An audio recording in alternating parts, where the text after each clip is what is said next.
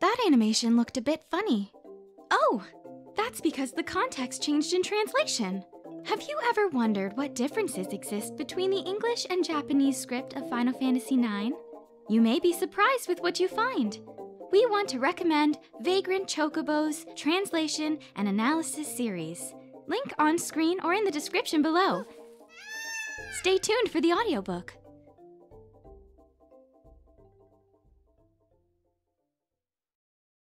This chapter contains sudden loud noises and scary themes that may not be suitable for all audiences. And certain individuals have less than polite language. That too. Viewer discretion is advised. For the best listening experience, please wear headphones. We hope that you enjoyed the show. Final Fantasy IX, a fan-made retelling.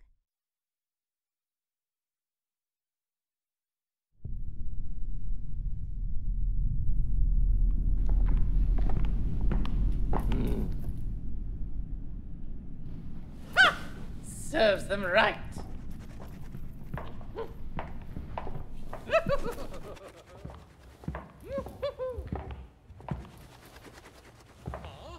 What's going on? Look over there! Is that the theater ship?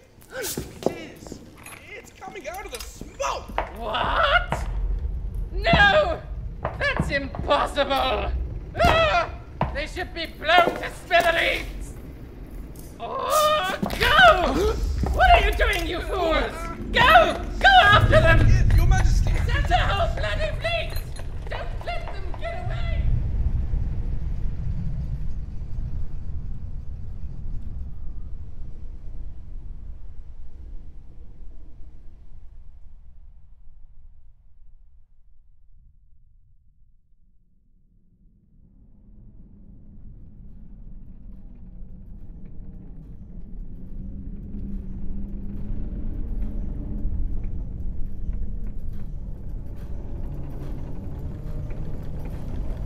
Them trees are getting awful close, boss.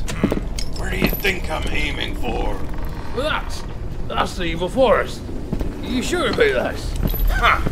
Not exactly swimming in options here. Quit wrecking my damn... It's busted! What's busted? Everything, man! Damn it! The main engine's caught fire! Damn it! Don't do anything about the engines! The emergency coolant! Oh, the liver's stuck, man! Oh, shit! Senna, out of the way! Come on! If you'd greased it like I asked you to, maybe it wouldn't be rusted. Got it! Brake for impact! Hold on!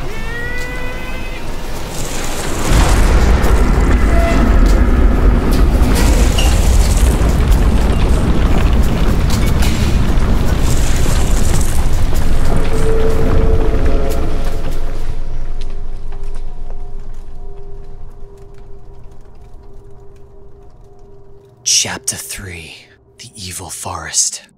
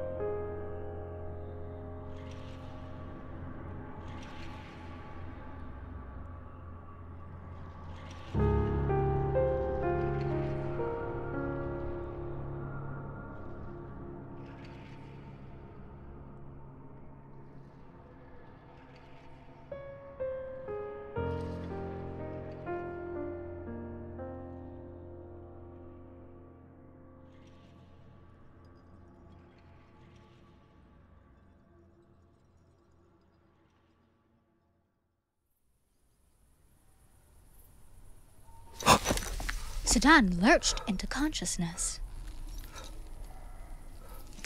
He rolled onto his side, a shrill whine keening in his ears as he forced out a rattling cough. He grimaced at the metallic taste in his mouth, screwing his eyes up at the damp underbrush of twigs and pine needles beneath him. Where am I? He choked as he staggered to his feet.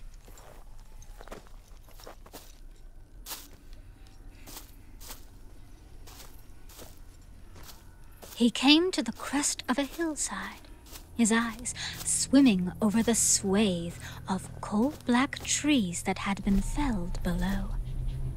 His heart sank.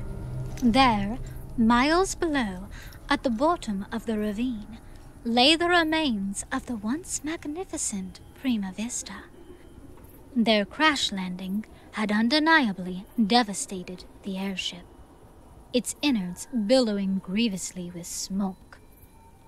Great heaps of wreckage, dotted with plumes of flame, littered the surrounding forest. Oh, not good. I hope everyone's all right. Sedan muttered, gathering himself as he loped into the underbrush.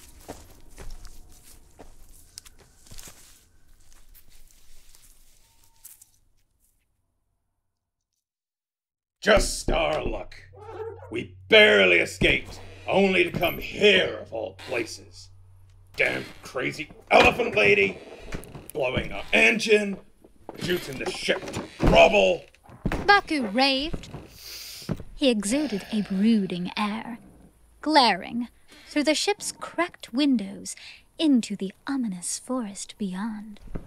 He huffed, pulling his bottle-rimmed goggles over his wiry eyebrows. It's gonna get interesting. Interesting, remarked Senna from behind him. I hear no one's made it out of here alive. Baku hummed pensively, stroking his beard. Blank rasped from the hallway, bursting onto the bridge in a cloud of soot. There's fire everywhere. It's out of control. He coughed, smacking out a stray flame. Baku growled, scowling at Blank's rattled expression.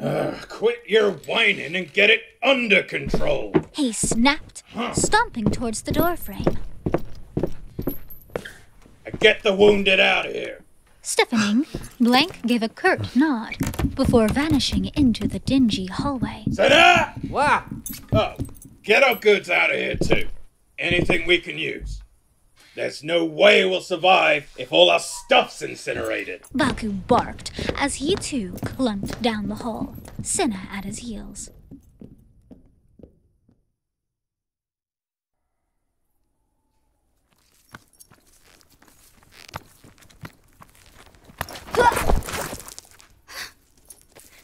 Garnet hastened up the stony incline, her dainty arms draped about the squat mage as she hauled him to his feet. Hey, are you all right? She puffed, brushing the dust from Vivi's newly powdered hat. Vivi, however, could not answer, for his shining amber gaze was transfixed on the harrowing depths of the forest beyond.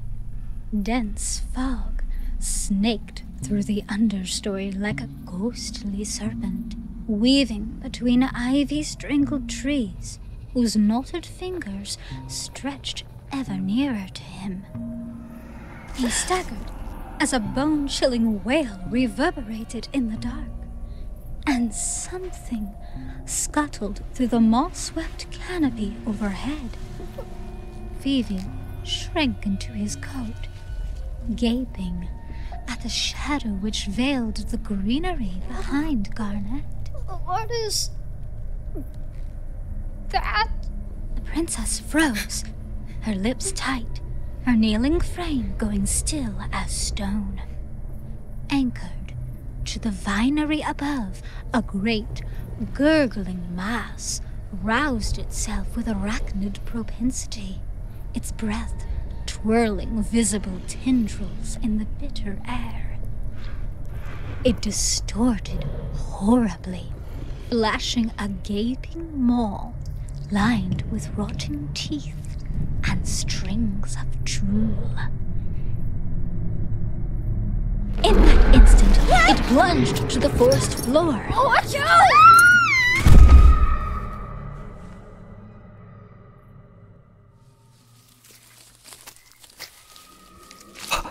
Huh?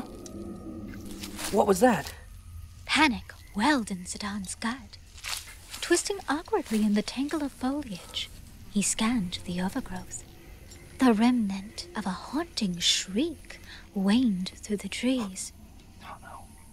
Zidane swallowed, his throat tight, his arms and legs prickled with goosebumps.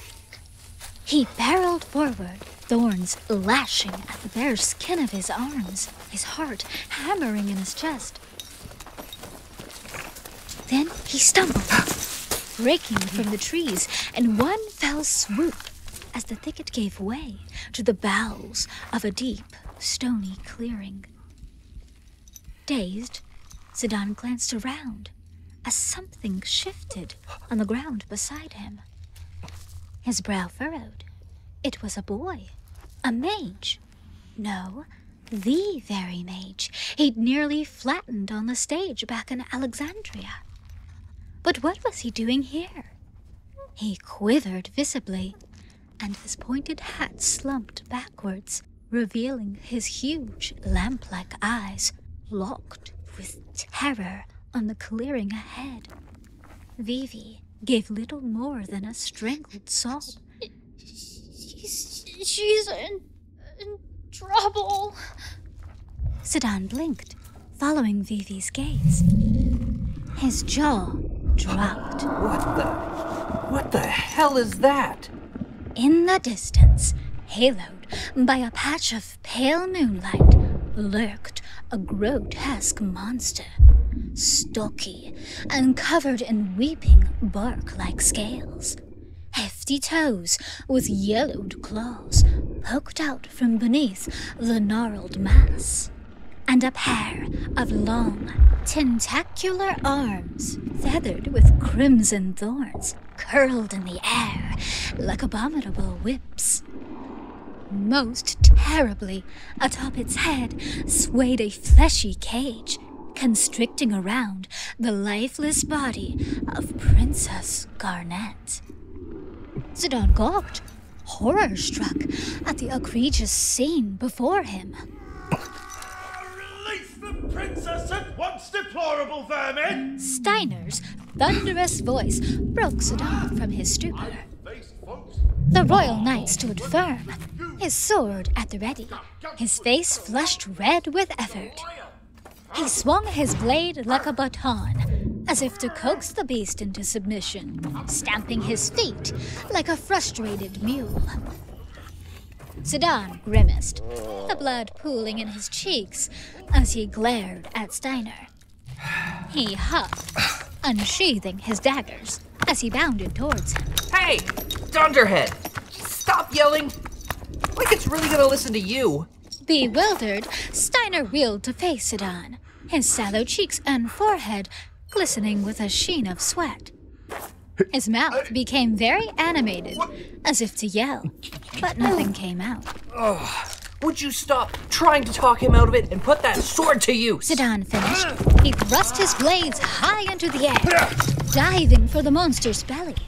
But before his steel made contact, an enormous tentacle swept forward, slamming him in the chest. In one swift motion, Zidane was thrown off his feet and sent hurtling to the ground with tremendous force.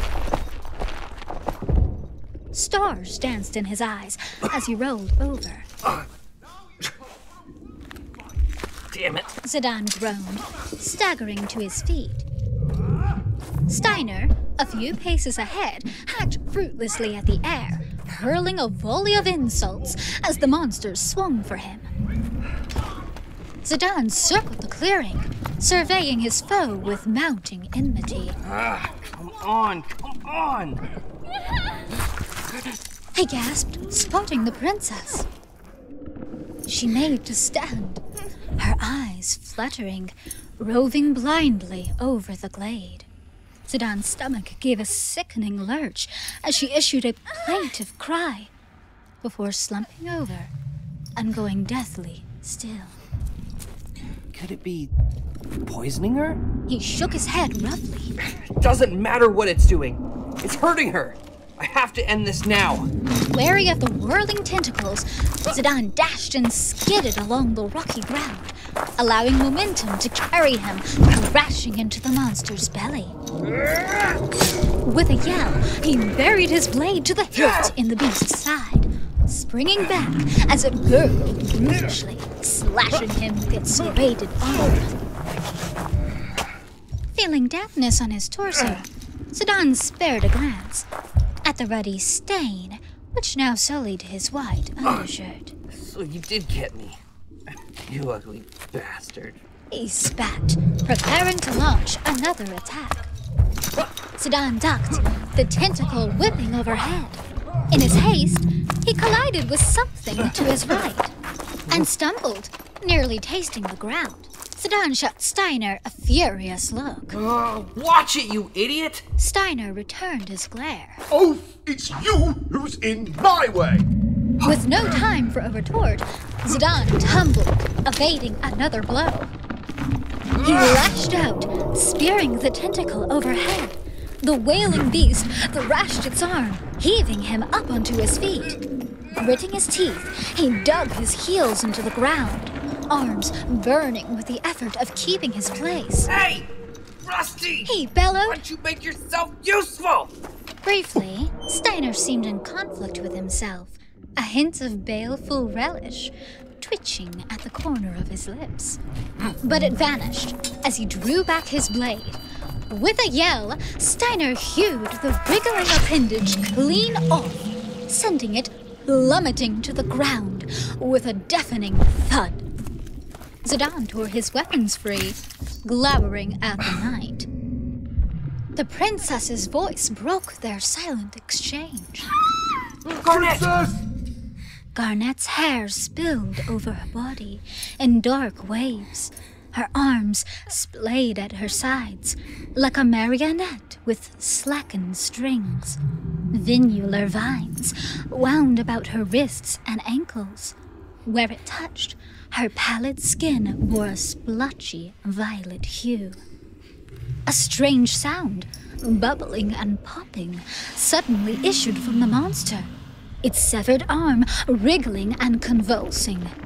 Zidane, aghast, watched as the fleshy stump swelled, slowly extending to its original length. Garnet heaved in agony before falling in on herself. No, it's using her to regenerate. I'll destroy it! Zidane snarled, slicing the air with his sword. The monster lurched for him, but was promptly blocked by Steiner. Idiot! It'll hurt her! Deadlocked, the beast forced him back, his feet skidding across the stony floor. We can't do nothing. No! Get away! Vivi shrieked, startling Zidane, who had forgotten he was there. It was then that the monster flung for the mage, sweeping him into the moon-speckled clearing. Vivi sobbed, thrashing helplessly as he was ensnared around his middle. No! I don't want to die! Streaks of amber dribbled down his face, but in his gloves there began to glow a red, hot light. No! Fire burst from his hands, twisting blindingly fast up the creature's gnarled body, charring it to a crisp. Vivi thudded to the forest floor, landing face first and motionless. Hey! Hey, kid! You okay? Zidane called, nearing the mage. The monster screeched, distressed, as it tried in vain to sprout a new arm. Wait. Zidane watched in awe, splitting into a triumphant grin. Hey! It's not regenerating. Hell yeah! Kid! Whatever you did, can you do it again? Vivi swayed, clambering to his feet. He blinked at Zidane as he stumbled back. I'll try. Screwing his eyes shut, Vivi faced the gurgling titan, his arms outstretched. A golden flash of light danced through the air, setting the monster's belly alight. It gave another terrible wail, lashing at Steiner. Too slow to dodge, the knight gave a yelp as his feet were swept out from under him. With a clattering bang, he landed flat against the ground. All right! Zidane whooped. Time to go in for the kick. He stopped short, however, for the monster howled, retching up a bubbling green foam laden with thick vapor. Jolting back, Zidane covered his mouth in the crook of his arm. The beast darted into the overstory, a disfigured shadow swallowed by the forest. The mist dissipated, a puddle of blood and muck left in its wake. Steiner's armor rattled as he jumped to his feet. Mouth agape, he stared, horror-struck, at the place whence the monster had vanished. Princess! Princess! Steiner called frantically, his headgear swiveling. She's gone, whimpered a voice beside Zidane, so quietly that he nearly missed it. Slowly, he gazed down, his mind still fixed on saving Garnet. Vivi pulled his hat tightly around his small face, as if hoping he might disappear into it. I was so scared. He wept. That monster's probably gonna eat her. Steiner came to a sudden halt, now facing the tiny mage, who sat, crumpled, on the forest floor. A deep crease formed between Steiner's brows, and he smacked himself roughly on the forehead with his fist, his voice strained and hoarse. How could I let this happen? Zidane flipped his tail irritably across the rocky ground, stomping past both of them to look out over a nearby cliff top. No, there's still time. She's not dead yet. He narrowed his eyes at the abyss below, drowned by creeping vines and twisting foliage. How can you be so sure? Zidane threw Steiner an impatient look. Most monsters live in packs. There's a hierarchy. Chances are, it's taking her to its master. Steiner perked up immediately.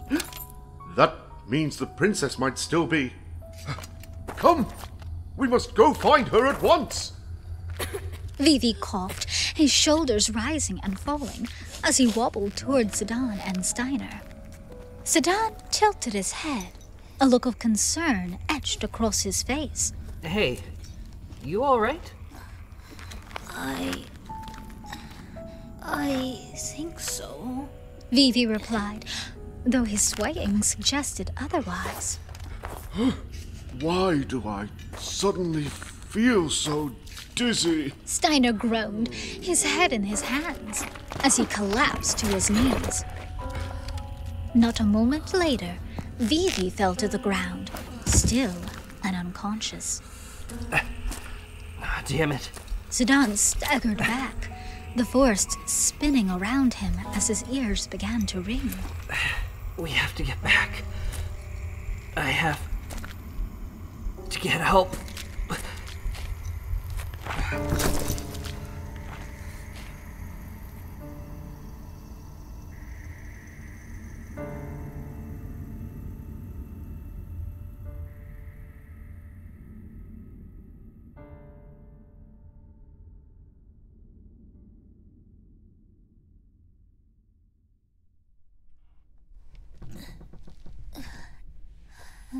Vivi blinked, disoriented.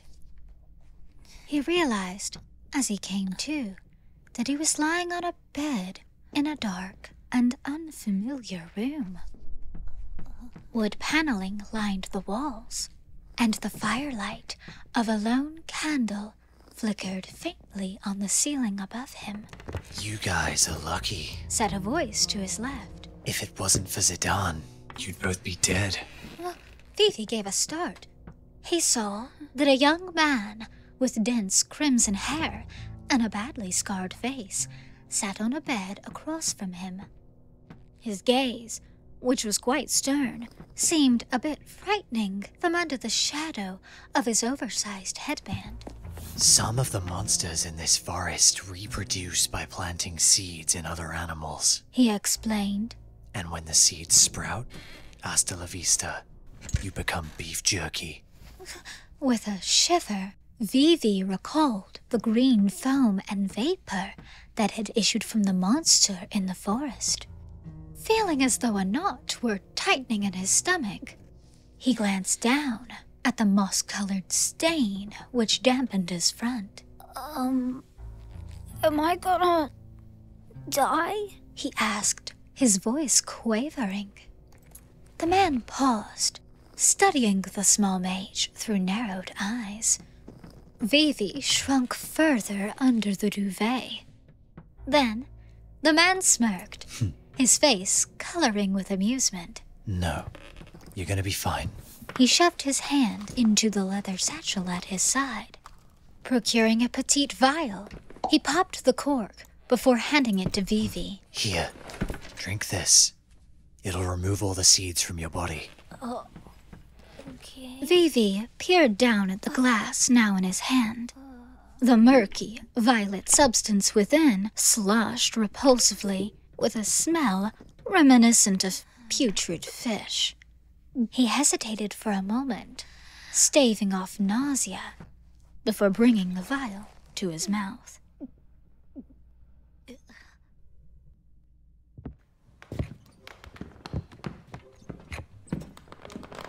I'll rescue you, princess.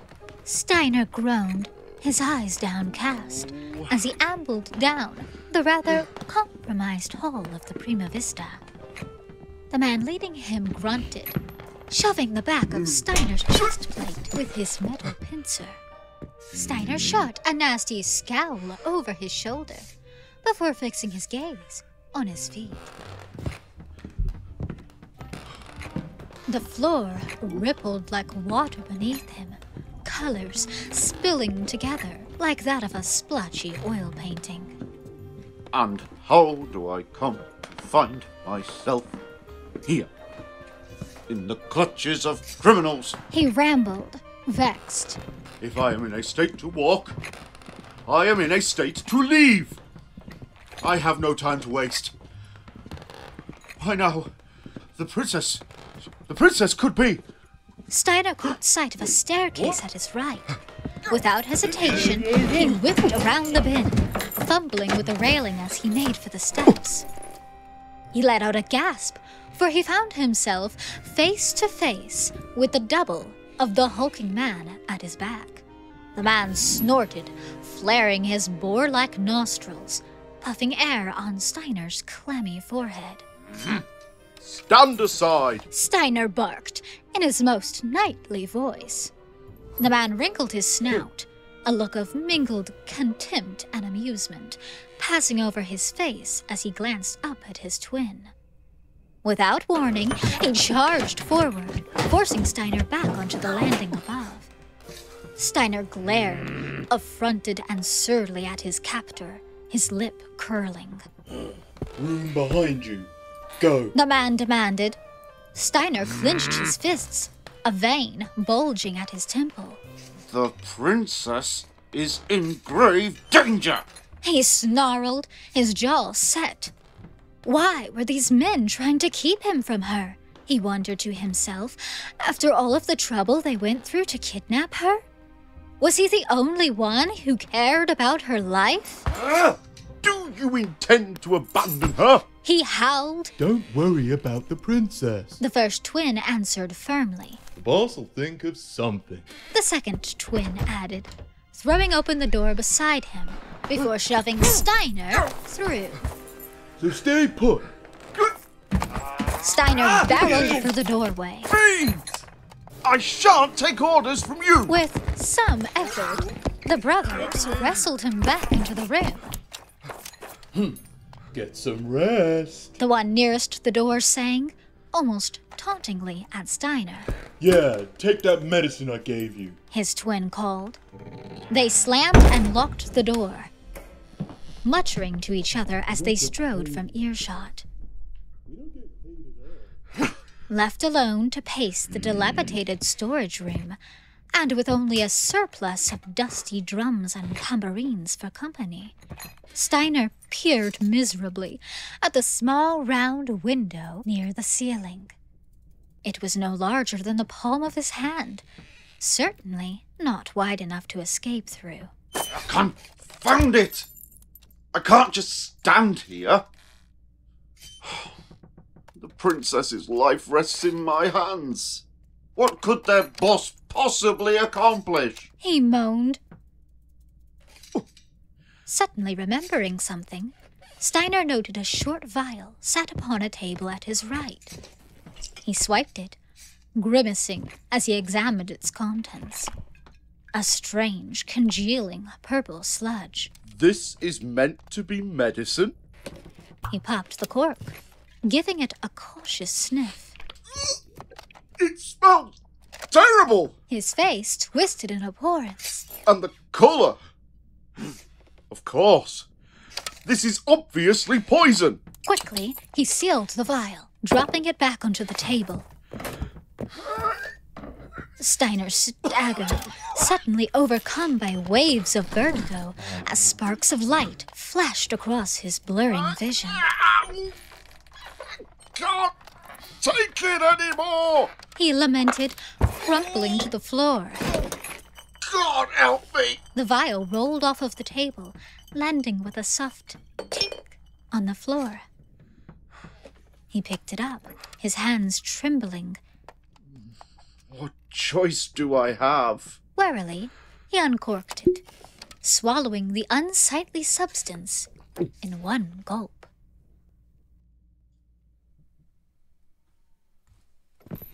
From the ship's bridge, Baku glowered at a pacing Zidane. Forget it. Monsters born out of the mist are crawling everywhere, boy. Zidane halted, rounding sharply on Baku.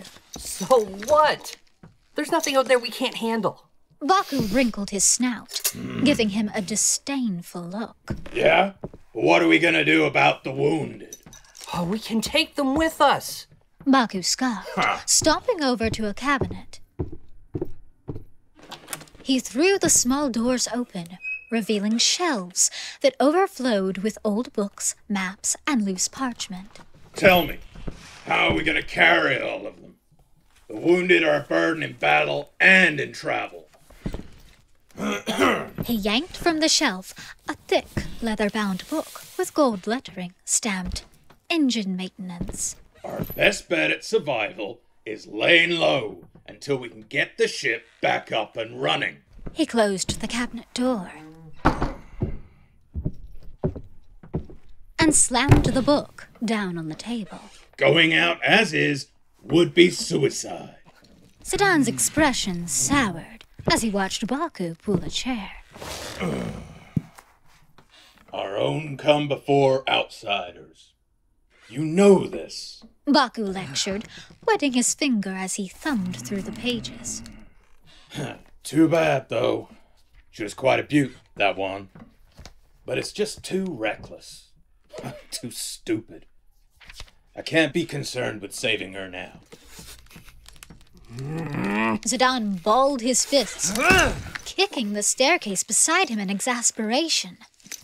Jaw clenched and nostrils flaring, he gave a huff, trumping for the door. You better not set 1 foot outside this ship, Trouble. You got that? Baku roared after him. Zidane whipped around, his face flushed with anger. I can't believe you're abandoning her. You're nothing but a big coward! He spat.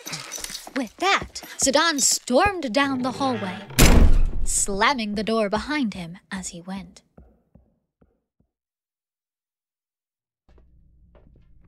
Steiner, now considerably more clear of mind, had taken to wandering around his modest accommodation. The structure is in poor condition. He muttered to himself. Oh, perhaps I could break out by ramming into the wall. He charged it, struggling against the wall with all his might. But his efforts were in vain. Then, an idea struck him. Fire! Fire! He hollered, banging on the wall. Let me out at once!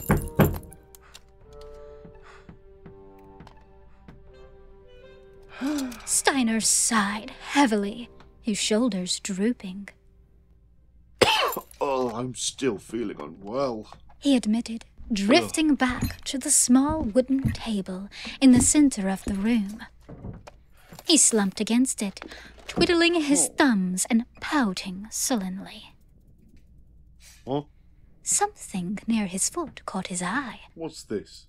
Steiner leaned down and scooped it up, turning it over inquisitively. Oof, what an ugly doll. He commented. He held a filthy rag doll, clad in garish pink. Black button eyes gleamed up at him.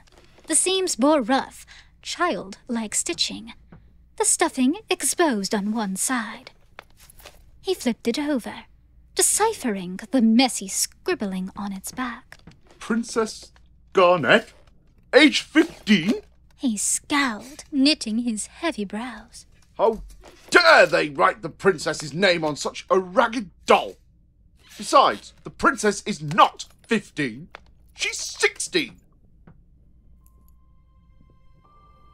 His grip on the doll slackened as he stared at it. Miserably, Steiner's face fell.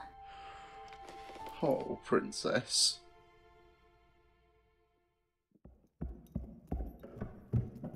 Zidane tramped down the stairs, still fuming. Thumping onto the landing, he noticed Blank, standing with his back to the wall and his arms folded. Zidane cocked an eyebrow at him.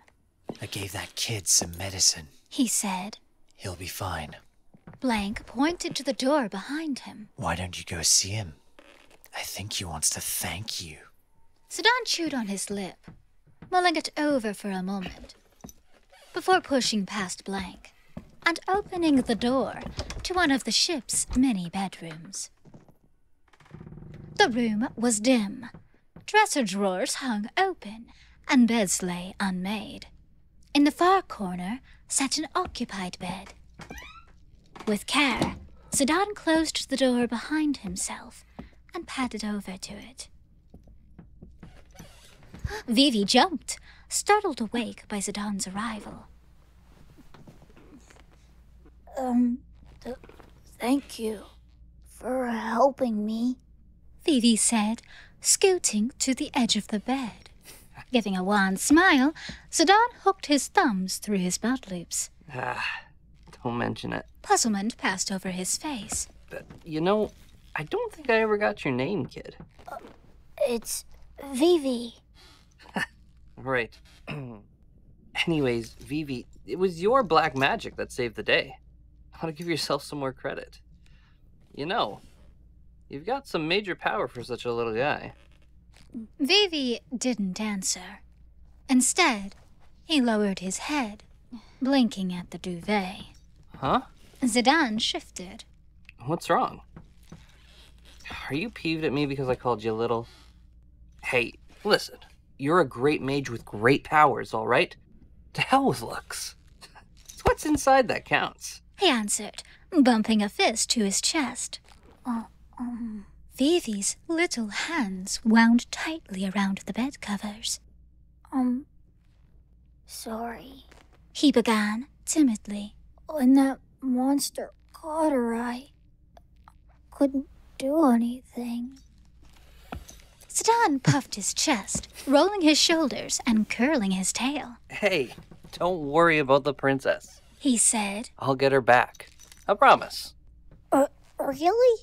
Vivi met Zidane's gaze, his eyes full, shimmering like autumn moons.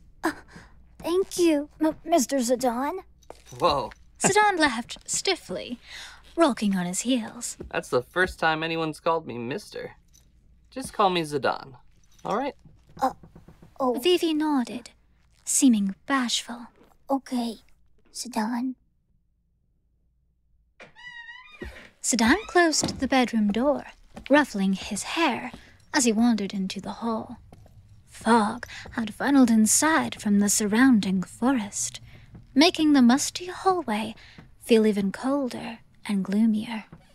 Jeez, it was pretty down. Maybe I shouldn't have made that promise.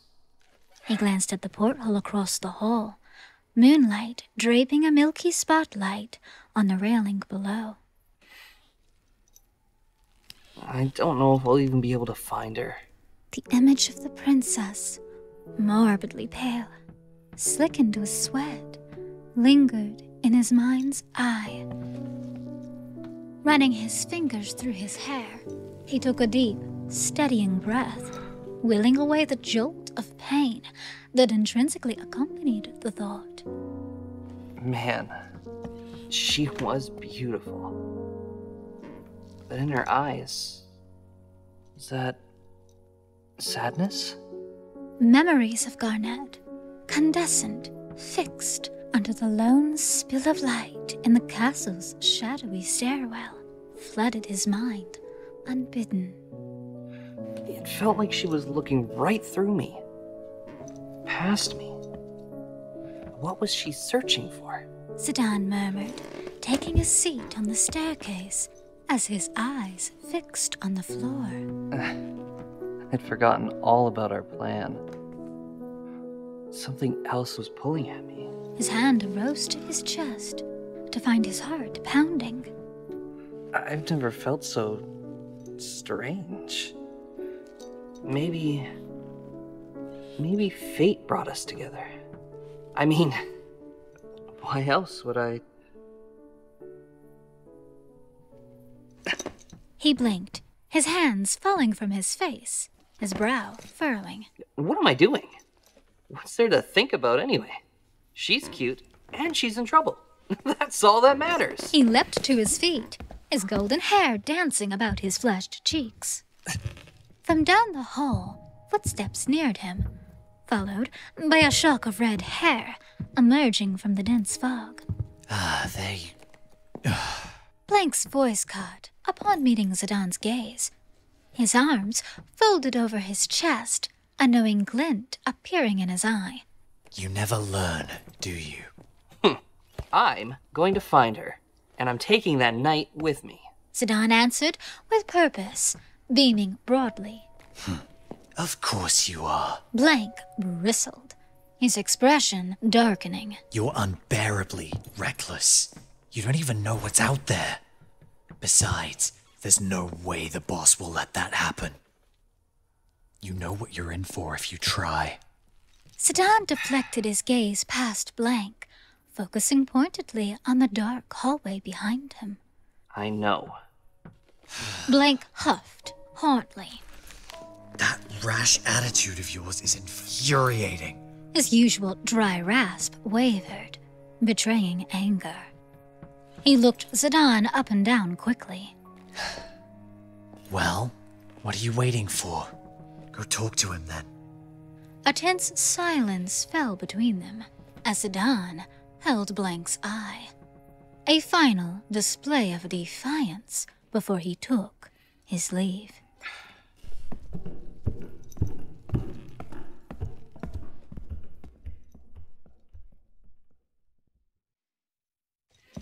Sedan hesitated, outside the door to the ship's bridge, his palm resting tentatively on the handle. Lantern light flickered dimly through the crack, spilling ominously onto the floor. Sedan steeled himself. He had made his decision. There was no turning back. He pushed open the door and stepped inside. Baku glanced up from his seat. A hefty book and a heap of parchment strewn across the table in front of him. He scrutinized Sedan, his nettled appearance accentuated by the many lines on his face. I bet you're about to tell me you're leaving, eh? Yeah. I promised Garnet I'd kidnap her. Sedan answered, maintaining firm eye contact with his boss. A cocky grin broke out over Baku's round face as his stomach shook with laughter. I didn't ask you why, boy. His smile wrinkled his eyes. I can't blame you, though. She's damn beautiful. Baku slapped the table. Guess that's reason enough. His knuckles cracked with a timbre of snapping branches. Well now, I hope you're ready, 'cause I'm gonna bust you up for breaking the rules. Zidane's mouth tightened. He watched as Baku groaned, heaving himself from his chair. Baku slapped him on the shoulder as he passed, the door whining as it opened behind him. Cargo room, now.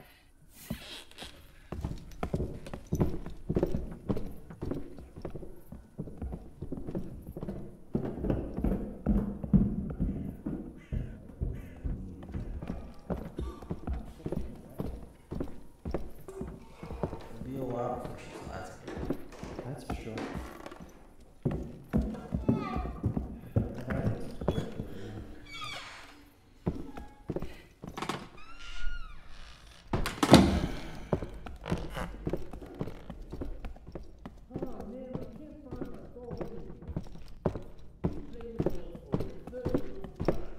Hey, I'm 25, man.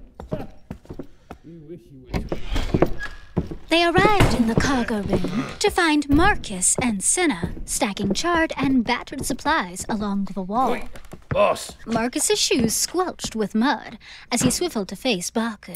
we just finished going through the supplies. Marcus's voice caught, his demeanor shifting. Here we go. Something wrong? Asked Cinna, raising his eyebrow. Kid's gonna get what's coming to him. Baku warned, pulling the sword from his hip. And I ain't holding back. Zidane said nothing, taking his place opposite his boss. What's that supposed to? Cinna trailed off. Trouble. That's what. Marcus finished, folding his arms as he took his seat atop a nearby crate. Baku smirked. Yeah, that's right. The boy's decided that chasing a bit of tail matters more to him than his brothers. He's a glutton for punishment, all right. Cinna gasped, affronted. Man, you're crazy. You don't even know if she's still alive. Why do you think they call it the evil forest? Zidane narrowed his eyes, drawing his daggers. Oh, Blanky boy's probably already given him an earful, sinner. Marcus sneered. But doesn't Ruby always say Zidane's as stubborn as a mule? Hey, what? Marcus and Cinna's commentary was quickly abated as Baku charged across the room, the floor trembling under his impressive tonnage. Zidane dashed to his right, parrying Baku's swing as he met him. His senior countered with a swift elbow to the chest, sending Zidane sprawling.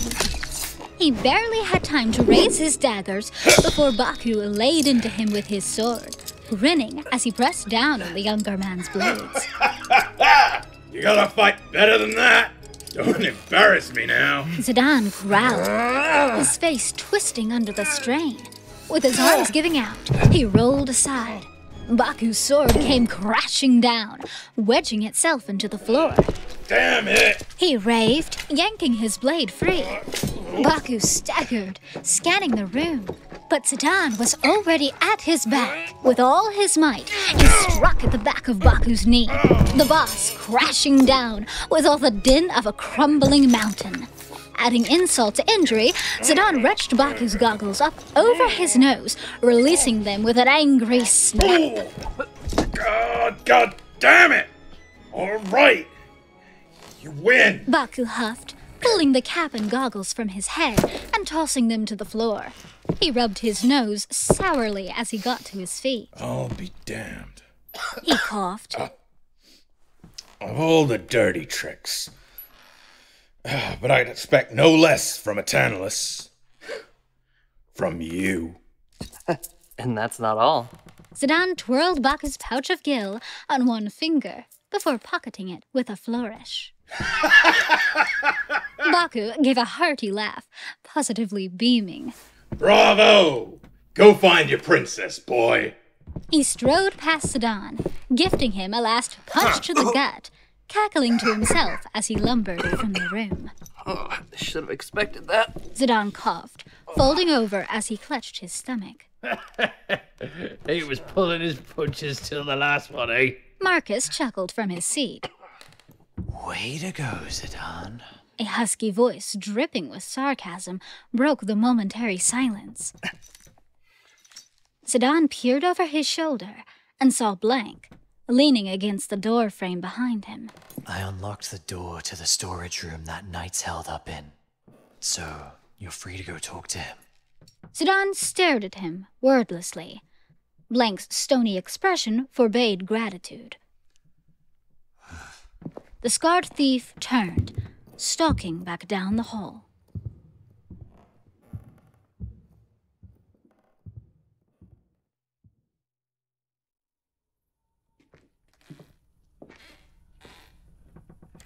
When Zidane entered the storage room, he spied Steiner, hunched by a table, looking woe-begone, a small, tattered doll cradled in his mitt-like hands. Startled by his intruder, Steiner tossed it aside, stumbling to his feet. Zidane wrinkled his nose in aversion. Come on. You're too old to be playing with a doll. Silence! A scoundrel like you could never understand. Steiner began, his cheeks tightening as his face flushed a splotchy red. I'm just overwhelmed with concern for the princess. In a fit, he batted his fists at the air. If only you rogues hadn't kidnapped her. This is all your fault. He paced erratically, pivoting to shove an accusatory finger in Zidane's face. If anything should happen to the princess, I will have your head. Zidane rolled his eyes, his hands on his hips. Take it easy. Jeez. I'm gonna go look for her now. If you're done throwing your tantrum, I'll let you come with me. Well, if you promise to be good. What do you say, Rusty? Steiner's eyes bulged. Would you stop calling me that? He spluttered. I am Adalbert Steiner, captain of the Knights of Pluto, and I will never collude with you conniving thieves. Oh, Captain. Zidane strutted around him, analyzing the knight with a patronizing air. And here I thought you were a private, with that cheap rusty armor. Flabbergasted, Steiner's mouth hung, cheeks puffing as he threatened a rebuttal. Zidane stopped him. Look, this has nothing to do with Tantalus. It's something I decided to do on my own. I just want to save Garnet. That's all. His eyes narrowing, Steiner's mouth twisted into a bitter scowl. He brandished his fist at Zidane again, now dangerously close to his face. You had better not be lying. If you are, I will not hesitate to kill you. He finished through gritted teeth. Zidane arched an eyebrow at him in contempt. Yeah. I'm counting on you, Rusty. He turned, making for the door. Make no mistake. I'm only going with you to rescue the princess. I will deal with you personally when this is over. Whatever. It may be difficult with just the two of us. I suggest we seek Master Vivi's help as well. Steiner offered, his voice almost agreeable. Zidane faced him, his eyebrow twitching. Why are you calling him Master? You fool! Steiner grunted. That black mage has unimaginable powers. You saw his potential. He glanced at the floor, appearing briefly ashamed. I regret that I must involve him. But alas, in this situation, it cannot be helped. We absolutely need Master Vivi's strength to rescue the princess. Zidane chewed on his tongue absently, silent for a moment, before turning for the door again. He sighed, nodding at Steiner. Well, all right then. Let's go talk to him.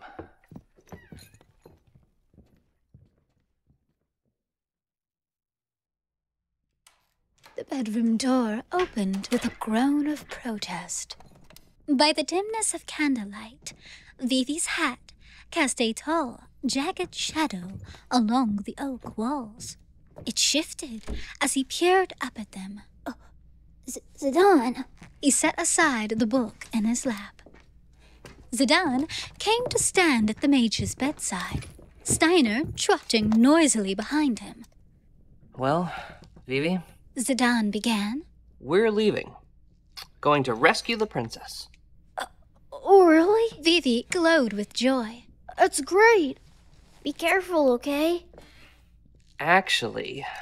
Zidane scratched the back of his head. We want you to come with us. Vivi pulled the bedsheets to his chest. But I can't do anything. Before Zidane could retort, Steiner was rebuking him. Hardly, Master Vivi. Your magic was highly effective against that monster. If I'm honest, I hold your power in higher esteem than I do this scoundrel. Zidane huffed, glancing at the ceiling. But I'm scared. Vivi started, suddenly becoming very interested in a dirt stain on his pant leg. I couldn't even move last time. Please, Master Vivi. Steiner continued, the urgency ripening in his tone. For the sake of Princess Garnet and all of Alexandria, I humbly request your assistance. Come on, Vivi. Zidane groaned, cutting Steiner off before he could start up again. You're a black mage, for crying out loud. If anyone's a shot at this, it's you. Vivi said nothing. Silence pervaded the room as Zidane stared, with meaningful persistence, at the brim of Vivi's hat. Finally, Zidane turned, motioning for Steiner as he made for the door. The knight did not move. Hey, Rust Bucket. We can't force him. If he wants to help the princess, that's his choice. After a moment, Steiner's armor squeaked, his bulky figure shifting in the inky darkness. Wait. I'll come. Vivi's tiny voice sounded. A smile materialized on Zidane's face as he strode back to where the younger boy sat, offering him his hand. All right, then. Show us what you got.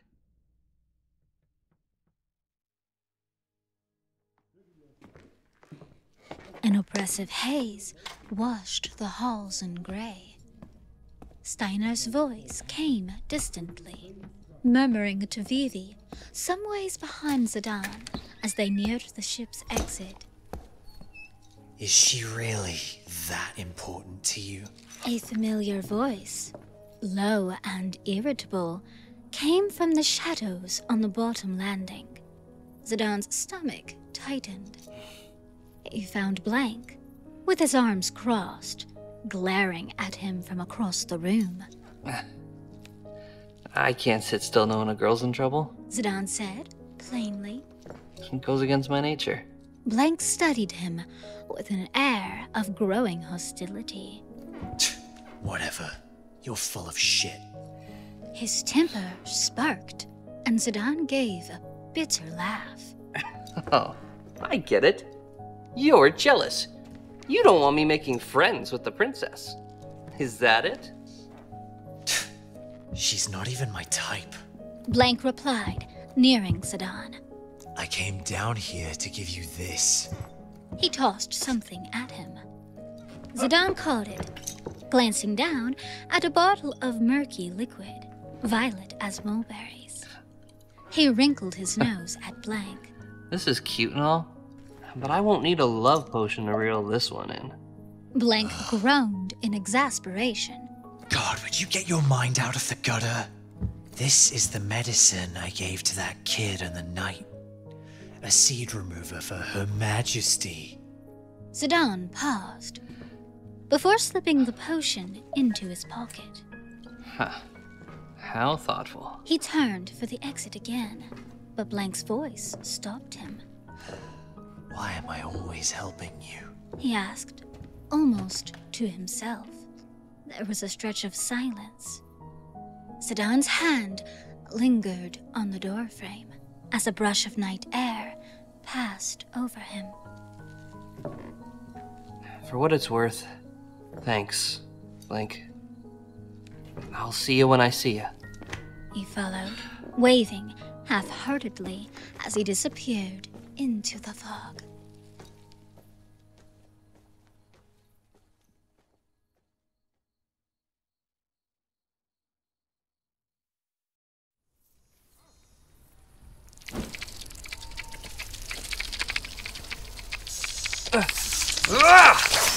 With a yell, Sedan hewed a spitting beast as it hurtled towards him from the vinery above. Man, they just keep coming!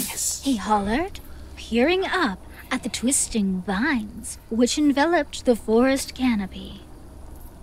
Thick moss curtains swung threateningly overhead, dotted with the scarlet luminescence of innumerable creatures. They scuttled through a dense network of sticky webs and devil's ivy, their thorny bodies camouflaged with the overstory, save for a sizable frilled collar, red in color, which encircled each upon its beady head. Further down this tunnel we go, the more of them there are. Vivi whimpered, shrinking behind Steiner. Yeah. We must be getting close to their hive. Sedan added as he peered downhill to where the misty pathway was swallowed by encroaching black. Stay close. He called over his shoulder as he made his descent.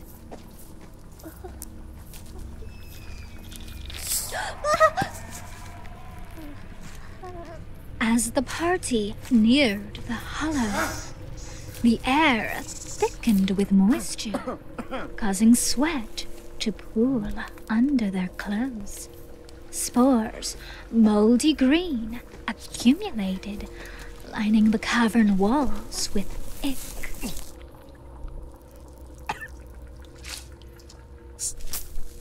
When they reached the opening, an ear-piercing screech tore through the trees, and the ground beneath them trembled. Great Gaia! What is that thing? Steiner shouted, flabbergasted, jabbing a finger at the space before them. The clearing was wrapped in vines and lined with dewy, off-white funnel webs. At its center, a titan clung to the forest wall with an array of barbed tentacles, thicker than the greatest of tree limbs. It swiveled its huge, flowering face, turning 4 black, arachnid eyes unblinkingly on them. It's the princess! Cried Vivi, pointing with his shaking arm. From behind the beast swayed a cascade of dark hair. Slender arms, waxy and ghastly white, hung limp from within a tangle of foliage across the clearing. Princess! Bellowed Steiner. He turned on Sedan, his eyes blazing. Stay your grubby hand! Alexandria would be disgraced if a mere bandit were to rescue the princess. Sedan clenched his jaw. Oh yeah, you look like you have this under control. Never mind the fact that I'm the reason you're here. You're the reason? Steiner spluttered. Pah! You're right. If it wasn't for you, none of us would be here. The princess... Look out! Suddenly, the creature's hulking arm came swinging overhead. It slammed against the forest wall, narrowly missing them as Steiner flattened himself to the ground in his effort to duck. Zidane's heart was in his throat. He recovered his footing, his gaze flitting between the beast and the princess. Rusty! He called. You hold the monster off while I break Garnet free. Zidane leapt down into the ravine, dashing across the clearing. The hum of the forest drowning out Steiner's cries of protest as he went. He climbed over Vinery, grappling with the tacky webbing that lined it. Garnet was nearly engulfed by sinews, her body tightly constricted by violet, thorny creepers. Garnet, called Zidane, swallowing, anxiety building in his throat. He parted her hair, cradling her face as he tilted her head. Garnet, wake up. Her forehead glistened with sweat, her once rosy cheeks and lips now an ashen gray. Even through his glove, her skin felt cold as ice. Please, answer me. She moaned weakly, her eyes fluttering open. She seemed to mouth something, her words incomprehensible. Still, Zidane's heart soared. Hey, stay with me. I'm getting you out of here. He yanked at her bindings, but they did not slacken. Worse, like a python, they seemed to constrict tighter around her as he struggled. She cried with pain. In a panic, Zidane wedged his dagger into the snare. Thorns biting into the exposed flesh of his forearm. Vivi hollered.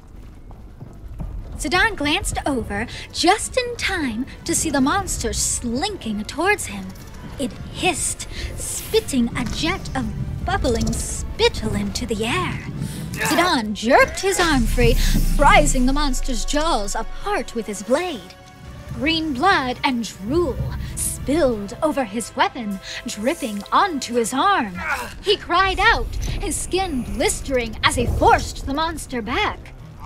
Below, Steiner slashed at one of the beast's hefty tentacles, distracting it just long enough for Zidane to rip his dagger out and tumble to the forest floor.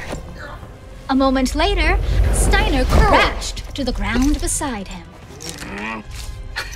I thought you were gonna hold it off. Zidane panted, righting himself, his arm streaming with blood.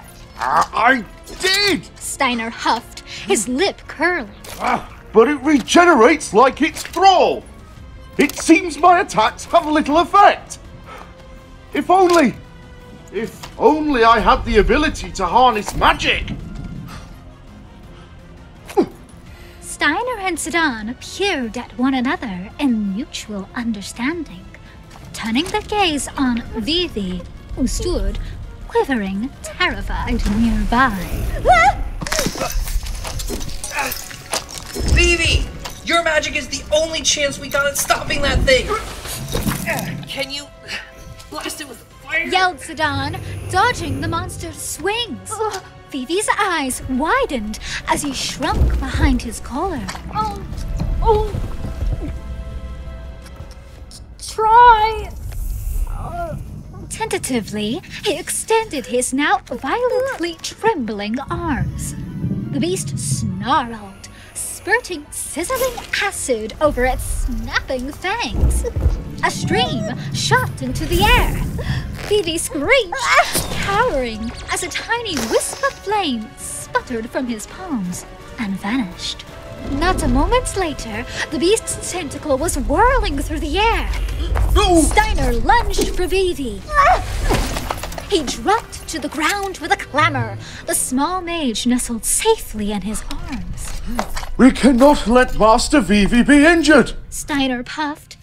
Without his power, the princess will be... He shook his head, a deep crease appearing between his brows. No, I cannot think of it. He set the mage on his feet and stood before him, his sword drawn. Master Vivi, use me as your shield. For the sake of the princess, you must Focus with all your might! Zidane stared hard at Steiner, heaving a great sigh of dislike. I really hate playing defense. But what choice do we have? He grumbled to himself before taking his post beside the knight. He glanced over his shoulder, nodding at the mage. The beast lashed at the air, slashing a heavy whip-like appendage down on Steiner, who impaled it with his blade. Zidane heard the crackle of fire behind him, followed by a burst of heat, but the flame zipped far past the beast before dispersing. Steiner's face was beet red, the veins in his arms bulging. Let go! Zidane called. What? Are you mad? Steiner cried, his teeth clenched. Without time to argue, Zidane kicked Steiner with as much force as he could muster. The knight tumbled backwards, his weapon clattering as the beast's arm slammed into the ground. Soon after, yet another tentacle struck him on his breastplate. Sliding, Steiner collided with Zidane, swiftly delivering the both of them to the forest floor. Get off me! You rusted tomato!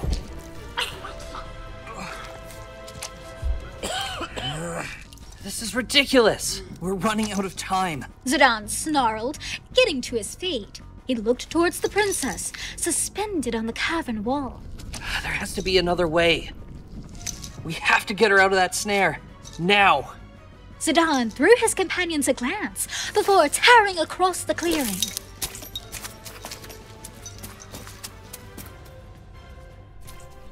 The tether that held her was of deepest purple and dotted with black, thorny spines. He followed its length to the monster's body, where it dissolved into the base of its head, lined with bluish veins and reflecting a clear outer casing. So, it's feeding on her through this, he said, thrusting his dagger overhead, his arms poised to strike. If I could just...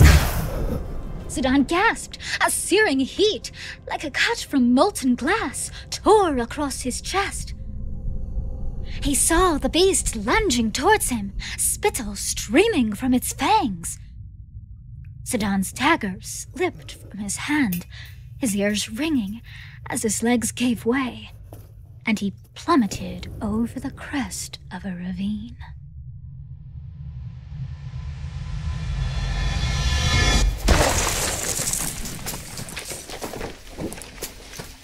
He landed on ground like a shallow mire, slick vinery weighing on his middle, his vision fringed with creeping black. He heard someone yelling far above, their words smothered as though he were lying on the ocean floor. He made to sit up, but was overcome with the strain, his lungs torched with crippling agony. What's happening to me? His arms felt as though beset with 1,000 tiny needles, which assaulted his extremities with intense prickling. His heartbeat surged in his ears. Something hot and damp blistered under his shirt. A flash of red appeared at the top of the ravine, and he stared at it, dazed. His world was fading. Damn it. Not like this. Garnet. She'll die. Her image manifested in his sightless vision. I promised her! Faster than thought, white, hot flames erupted from within him. A torrent of adrenaline exploded through his body, drenching every fiber of his being in its brilliance. The darkness that had marred his vision ebbed away, replaced with a lustrous hue of rosy light. Zidane eased to his feet, still panting and shaking as he stared with awe at his own hands. His fingernails appeared to be lengthening, sharpening to points. His skin was glowing, tinged with rouge. Am I dead? He whispered incredulously. His voice, he noticed, vibrated with a peculiar resonance in the dewy air. The sounds around him were oddly amplified, drifting through his perception like tangible waves. What the hell? I leave you alone for 5 minutes and you turn pink? As if in a dream, Zidane gaped at the top of the ravine. A familiar young man was staring back at him with a look of utmost bewilderment. Blank? Before Blank could comment, something swept his feet out from under him, dragging him from Zidane's sight. On instinct, Zidane moved towards the incline. He staggered, however, as a strange sensation suddenly overcame him. It felt as though invisible ants scurried across his skin. With a shock, he watched as wisps of fur, fuchsia in color, bristled over his arms. Time lapsed into a crawl as he crested the ravine, bathing his senses in the scene that unfurled before him. Master Vivi, this is the last bastion. You must lend me your power, Called Steiner. Steiner's sword was wedged into the beast's tentacle, and from it, Blank dangled by his ankle, slashing at his assailant to no avail. Master Vivi, please. I can't. Phoebe squeaked, shrinking further behind the knight. Whatever you're gonna do, could you do it before this thing rips my damn leg off? Yelled Blank, his mottled face twisted in aggravation, the contents of his waist satchel clanking. That's it. Steiner exclaimed. Fear not, Master Vivi. Channel your magic through me, and I shall be your conduit. Vivi's golden eyes became owlish. I've never done that before. Hey, no rush, kid. Blank hollered, his cheeks swelling to a ripe purple. Okay, I'll try. Vivi screwed his eyes shut, folding his hands out in front of him. Nestled in his tiny palms, wisps of flame took the shape of a humble ball, accompanied by a gentle hum. Vivi offered it to Steiner, his stout arms peering shyly over the brim of his hat. The knight's sword began to glow red hot, as if fresh from the forge. Brilliant! Steiner cheered, tearing free the flame-imbued blade. The tentacle sizzled, snapping off as it crashed to the ground, Blank landing with it. The monster gave an ear-splitting screech, retracting its charred stump. The cavern filled with tumultuous roars as it failed to regenerate. Nearing them, Zidane's gaze fell upon his own blade, clutched in his hand. It glowed as Steiner's had, but bore a strange rosy fluorescence that traveled from his palms. That light? I thought that it was only a legend. Steiner gasped, his voice colored with astonishment as he studied Zidane.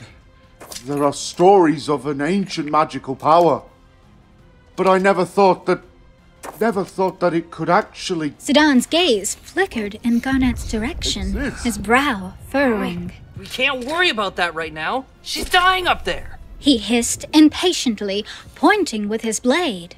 That violet cord wrapped around Garnet is connected to the monster's head. If we could somehow sever that, we'll rob it of its energy source. Zidane glanced at his friend. Blank, cover me. No doubt that beast will lunge once it realizes what we're doing. Blank nodded, tightening his grip on his sword. The ground quaked beneath them.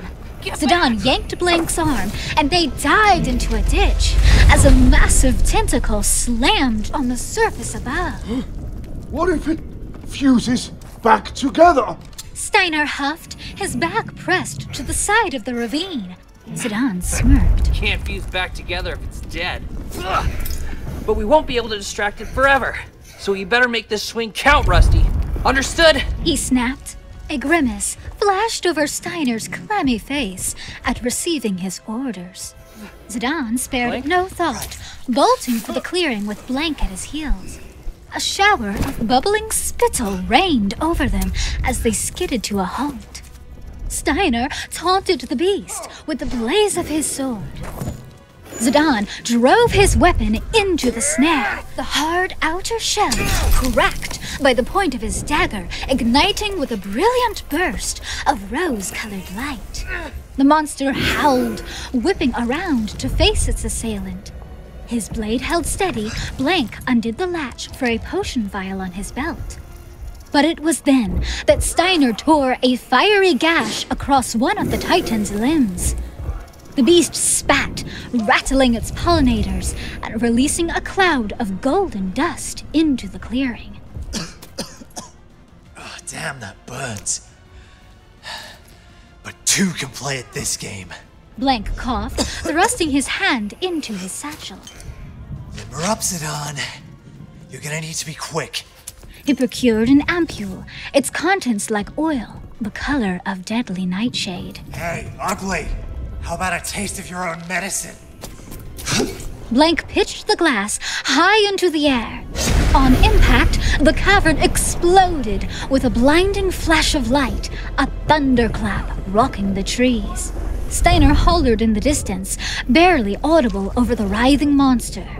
His vision returning, Zidane noted a dense cloud of black particles clustering around the beast, frustrating its senses. Zidane, that won't hold it for long. Yelled Blank as he made a beeline for the monster's tether. Rusty! Zidane called. Get ready to strike! The two thieves struck at the cord. It gave way, bursting open with a flash of magenta. Thick black goop sprayed from each half as it convulsed on the ground below. The monster shrieked as its gargantuan limbs fell limp, crashing to the forest floor. Steiner bounded onto its head, blood and sweat dripping from his dewy face, illuminated by the light of his sword. Master Vivi, the moment is upon us.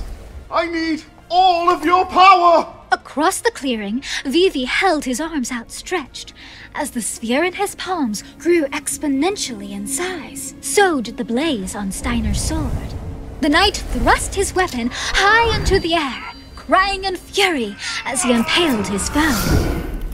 Its head split with a resounding crack, and the beast exploded from the inside out, red hot flames engulfing it with blinding light.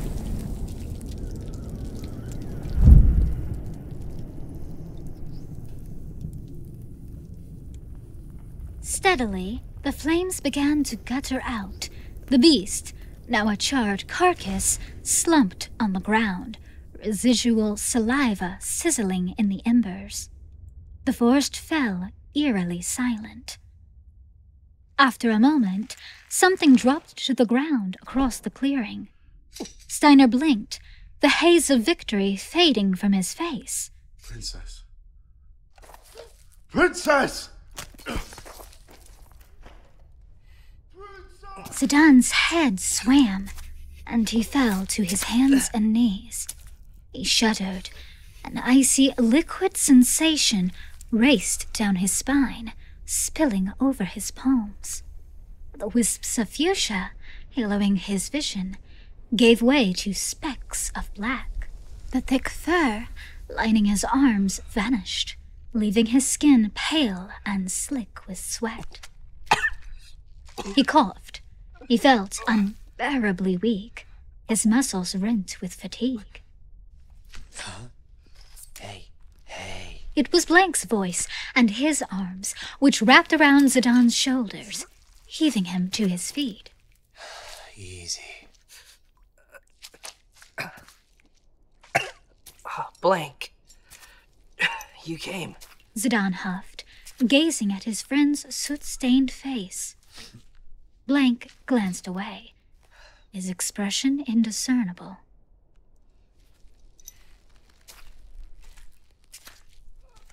Princess!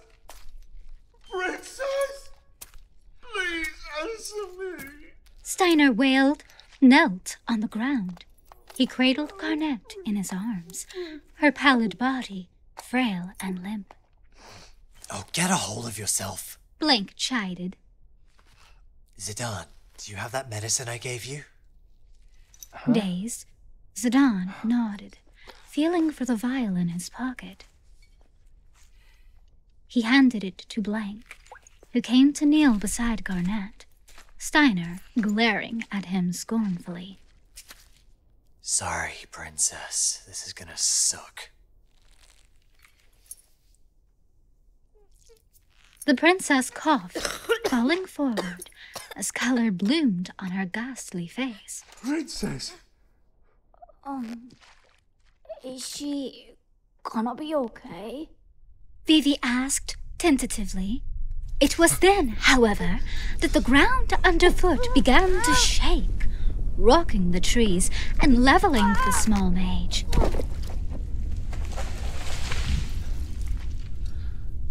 A puff of black smoke issued from the monster's scorched remains.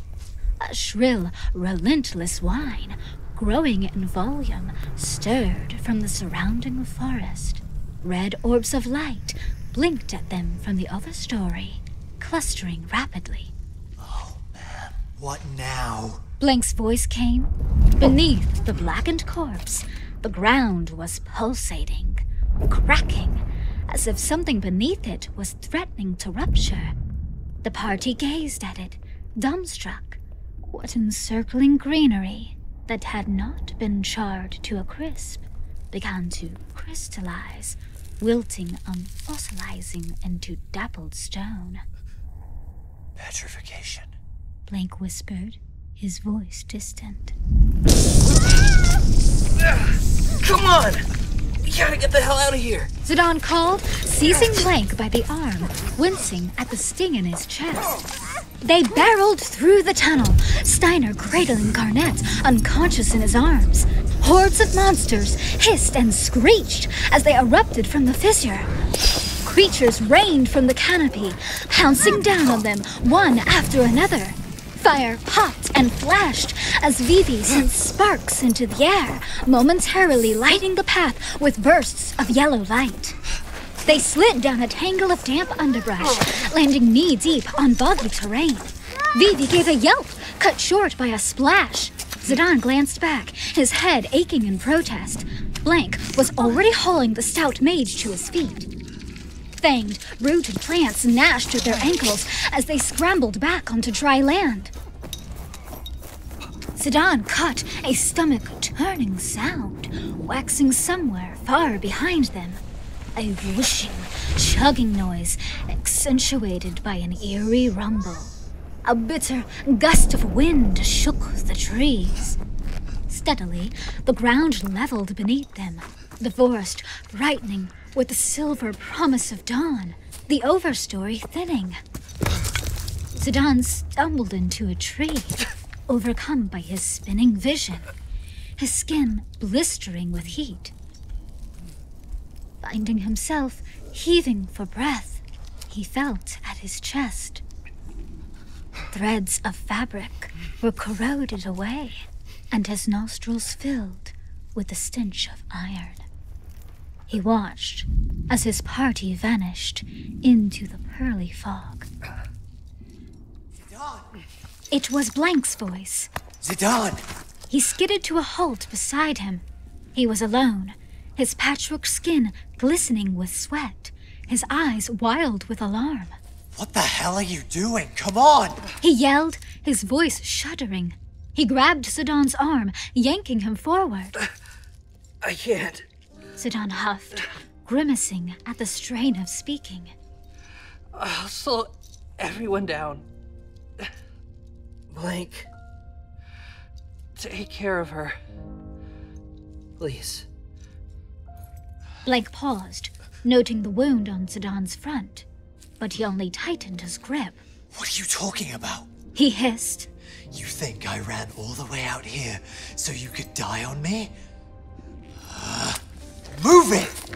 He dragged Zidane along until his feet remembered how to run. His eyes locked on the pathway as the air around them grew frigid with cold.